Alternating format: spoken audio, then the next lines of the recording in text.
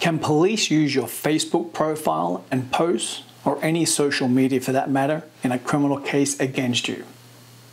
Yes, they can, and it's often one of the first tools they go to when conducting an investigation. Hi, my name's Dale Savage, and today we're going to talk about social media posts and how law enforcement use that when conducting an investigation in a criminal case. The popularity of social media posts and what we put out there for public to view is fair game for police.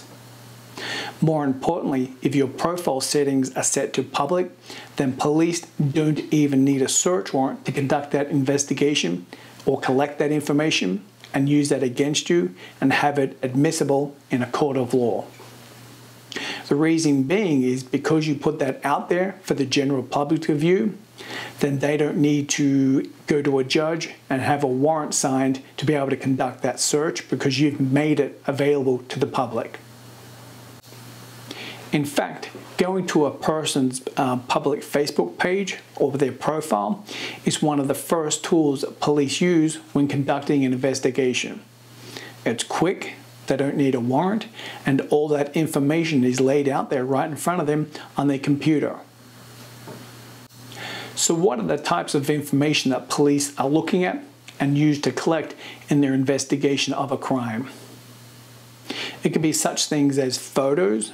Often seen photos of people accused of crimes that have posted pictures of them with firearms or shooting firearms, them with firearms and drugs and cash, and profile pictures of themselves with other people.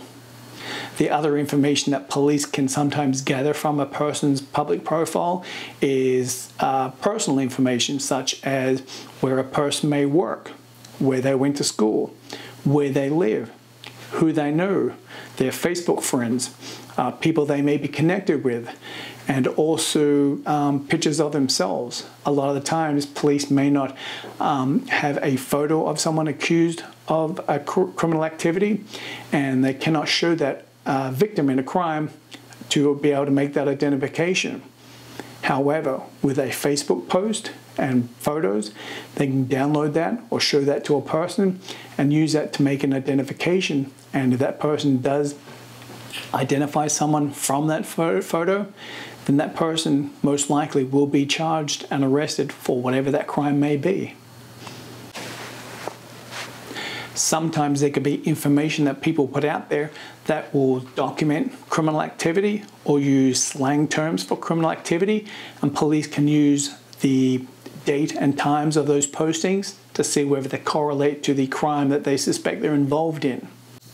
Not only can it implement them in a crime, it can also implement others that police may not suspect are involved, because a person may communicate that to their Facebook friends or other connections through social media.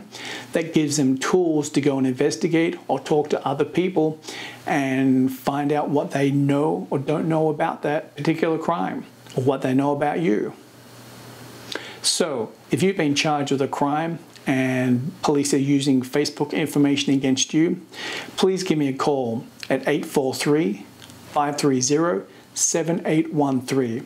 I hope this information was helpful, and thanks for watching.